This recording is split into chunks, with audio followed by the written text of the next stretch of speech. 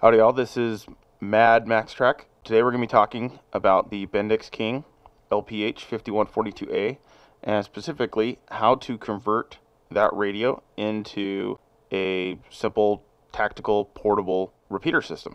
There are a lot of people out there that say repeaters are expensive to maintain or build, and I want to kind of dispel that myth because actually it's pretty simple. You just got to be able to find the hardware, and that's actually not that hard.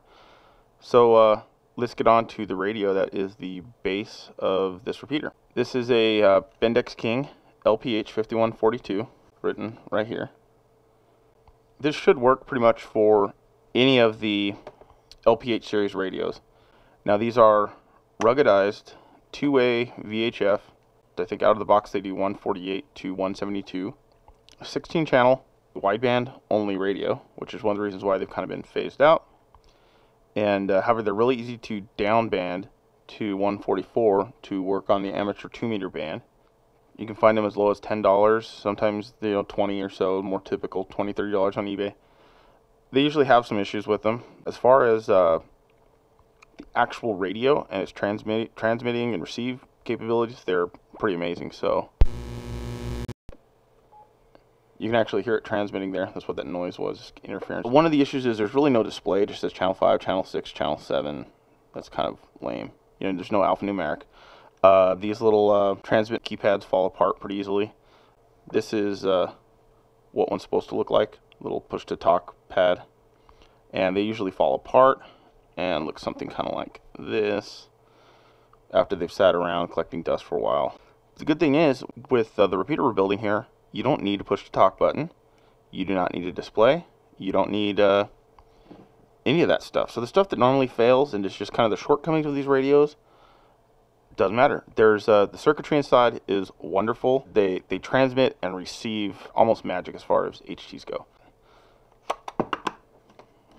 So this is what the radio looks like by itself without the battery and without the antenna. So it's got kind of a weird stud mount that only Bendix King really uses. And so you go, oh man, how am I supposed to get an antenna to plug in there? There's a 50 ohm output on the side that uses a regular 1/8 inch cable, like so. You can get these places like Radio Shack, so they're really ubiquitous, easy to find. Plugs right in there. I got a piece of RG58, and I connected it to regular UHF connector, so I put a turnaround on there. So you can attach this to any external antenna. So that's another thing that's really cool about these radios. So right here we have what looks like a 50 cal ammo can, because that's what it used to be. You notice there are antenna connectors on the back and some Anderson power pole connectors here on the front. That's for charging. When I built this repeater, it was actually for a hunting trip I went on in the fall up in Northern California, and we had about a 1,800 acre ranch that we wanted to have communications across. If someone's down in a hole back behind a ridge somewhere, they're not going to be cut off. And so with these radios set as 2 watts, this repeater worked wonderfully. So let's take a look inside. So here we go. You'll notice there are 2 Bendix King radios in here that have been mounted to the side. There's a lead acid gel cell. You'll notice there are 2 1/4 inch or 1/8 inch connectors that just go right to the antenna connectors on the outside chassis, and you basically turn the radios on. You can set what channel they're on. There are points that you can access. I'll link to it in the comment section where you can find plans on how to build these.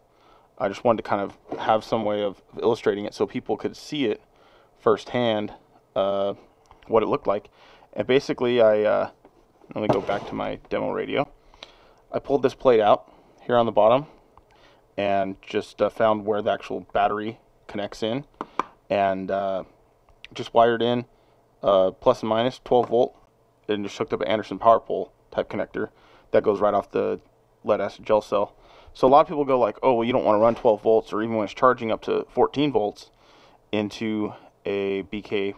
These battery packs are only about 10.5 volts, And I say, no, that's simply not true. They can handle more than that. If anyone's ever used a Bendix King radio, they know about the clamshell, the alkaline packs, which take 9 AA batteries. And just wanted another myth I wanted to dispel real quick. Here's a multimeter. Here's a Rayovac AA battery. And let's see what kind of voltage we're getting out of this. There we go. 1.59 volts. You guys see that? 0.59. And the alkaline pack clamshell that takes 9 batteries. Oh look, that's 14.31 volts. Well over the 10.5 volts or so that this battery puts out. But that's what you're going to get with a typical BK clamshell, so that's well within the specs of running a lead acid gel cell. Like I said, you bust this guy open, you basically pull the screws out. There. The thing pulls apart. You of course want to be careful. I figure if you're going to undertake something like this, you know a little bit about electronics. At least know how to solder, know how to do some simple stuff. If you know basic electronics, if you've built cables before, if you're, I would say, to what a typical hobbyist or amateur operator level electronics know-how. Anyways, some radios have this little plate on the back, a little Lexan jobby that basically covers up this plate. The whole reason is this gets warm when you transmit, and so I guess when you're holding it and operating, you don't want your hand to get hot. So sometimes you'll have to remove that, but it doesn't matter, because most radios I found, especially the LPHs you find on eBay, they don't have that plate, but that's fine. You do not need it, because you'll notice here what I did was I used these 2 holes as mounting points to actually attach the radio to the box. I also used some 3M, double-sided tape. I think I got it at the dollar store. I'm sure you can find it at Walmart, or went to Berg Hardware in Pasadena, which is a local hardware store. Shout out to them. Huge shout out. And use these right here to actually mount the radio, and the 3M tape to kind of hold it in place. So, like I said, I was going to take this up to Northern California. I'm going to throw it around. I want it to be able to fall down a hill and not damage the radio. So, like I said, I'll link to, they should be down below, the plans for where you actually wire in what. It's, I think, 3 wires to harness these together. So, boom, you have transmit and receive, and you don't need a control module, which is great, which is one of the things that's difficult. Now, that does mean the repeater will not ID, it will not, hold and have a courtesy tone. It won't say, like, you are listening to the K, blah, blah, blah, repeater. It won't do anything fancy like that, but you'll have a functioning repeater. And this, I have it set to where they are in low power. That's my transmit radio. So this is only transmitting about 2 watts, and these worked. We were getting these about 2 miles away on our hunting trip. So let me jump ahead to some of the downbanding stuff. There's another video I'm going to link to on YouTube that just goes over how to downband these radios for 2-meter amateur operation. What you will need to buy, and this is going to be kind of expensive, this is the programming cable. This is actually a Bendix King Lima Alpha Alpha 0725 cable. These are kind of expensive. You can get them on eBay. This will do any Bendix King radio. So since I'm, of course, a BK fan, I already have one of these. There we go. And that's how you program it. You use a software in DOS, lmr.exe. You can Google around for it. It's not hard to find. If you can't find it on the internet, then you probably should not be undertaking this effort. What does it cost to build this thing? Ammo can, 50 cal ammo can. If you don't already have one, you can probably buy one of these for $10 at the local Army surplus store. Some simple antenna connectors. I got these, I think, at the TRW swap meet. I think they're about $2 a piece. Cable connectors, Radio Shack. I think I got these at the electronics store. I think Marvac or whatever they call it now in Pasadena. This is just a simple fuse to protect from the charging side, and this one comes to the actual radio. As you can see right here, they're actually you can't see it because my angle's bad, but they're connected by a Anderson power pole. So probably all the wires and connectors, and I think this little Anderson power pole connector, this is probably like $10 also at Marvac. So I mean, probably just connectors and stuff is probably about $15-20, and the actual radios, it should be $10 to $20 off eBay. So you get 2 of these. Of course, you need antennas, so you can build J-pole antennas, which are really inexpensive. They're probably $10 worth of parts at Home Depot. You can build 2 of those, or you can run a duplexer on these. But I decided, since I had real estate, I would just get 2 regular J-poles, put them up on a hill, separate them. J-poles are simple to build. There's plans all over the internet. You've probably, if you're watching this video, you've probably built one before.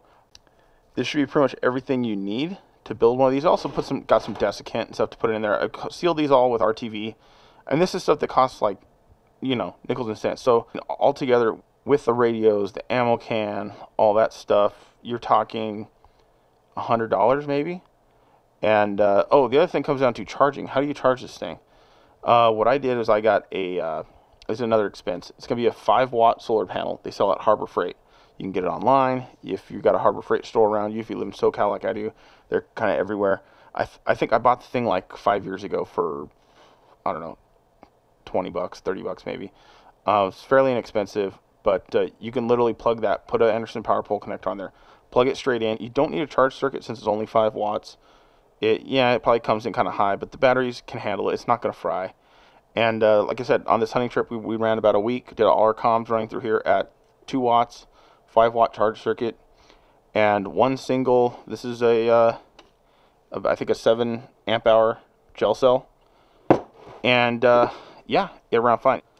Okay, so thanks for watching the video. This is it. This is my simple sub $100 2-meter repeater. Like I said, they're real easy to build. They're fun to build. You just got to find the info, which I'll link below, and go gather all the stuff that you don't have that you need. And it's all stuff that's real easy to find.